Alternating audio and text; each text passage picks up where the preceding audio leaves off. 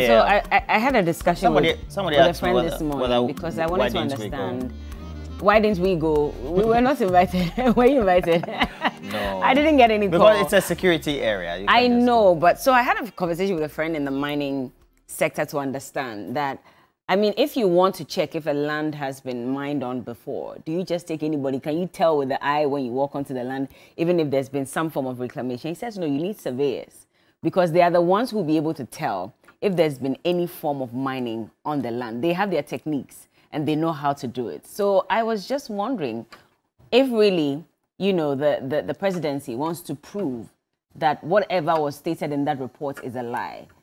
Can they take surveyors there to test the land and to be sure that nothing of that sort has happened? That's the only way I may believe everything that's happening. But if you take we journalists, I don't have any mining background. You can't take me and tell me go and look on the land and see if I've mined here before, because there's beautiful greenery all over the place. So if I see that, of course, I'll think that this is, you know, virgin land maybe. And I wouldn't think that there's probably a hole beneath where I'm standing. So I thought that they would have at least gone beyond that. If they've done that as well, would like to know what the report is on that. But when I saw just the journalist, I was like, I'm not sure about this. Well, and I think that colleagues or who, I mean, were tempted to say that, and I've been here, I didn't see anything. And it's 3 years before the incident or after the incident, you know. So, I don't know. I don't think. I take Professor Frimpong Boateng's words as sacrosanct.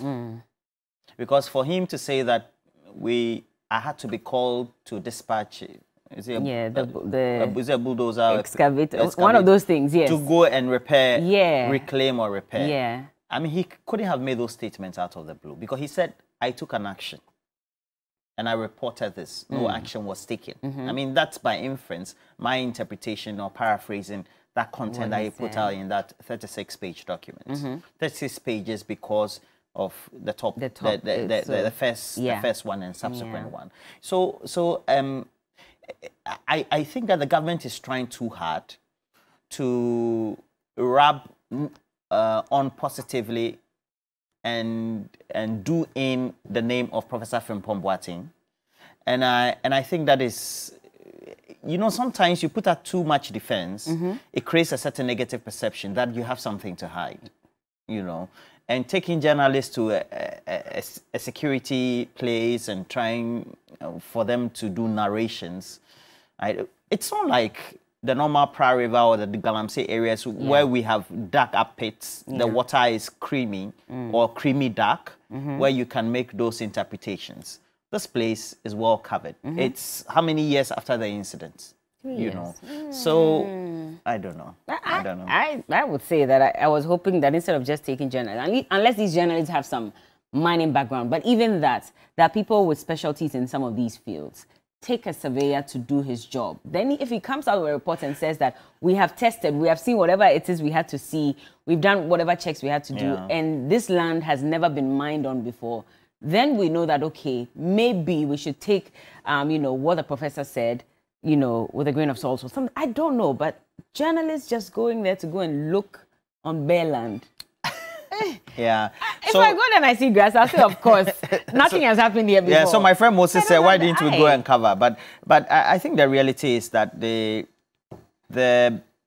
former minister, according to those who are defending government, say that he was livid that he was not given another role. And he wrote this as a justification to impress maybe the presidency or the president so that he'll be given another role after the first term. Oh, you mean the reports that were sent? Yes. But I don't think that Professor Frimpong Boateng has anything to hide.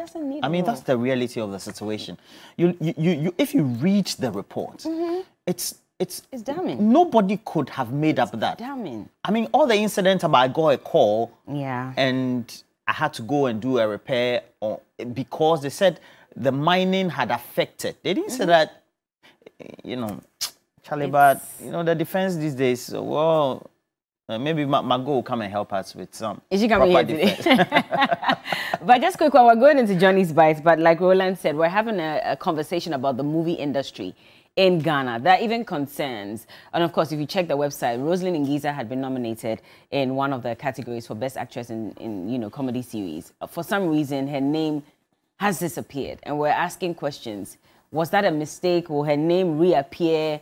What exactly is going on? But even beyond that, what are we not doing right? Because our movie industry is literally dead, almost. I mean, of course, respect to the people who are... respect to the people who are doing great, because we have Dede, we have all those other ones that Shirley from Pomanso is producing. There's a new one called Madame as well. So they're trying. So we can't say it's dead necessarily, but for some reason, we're not getting the attention. So we'll talk about that later today. Look forward to that conversation. Let's go into Johnny's Bites now.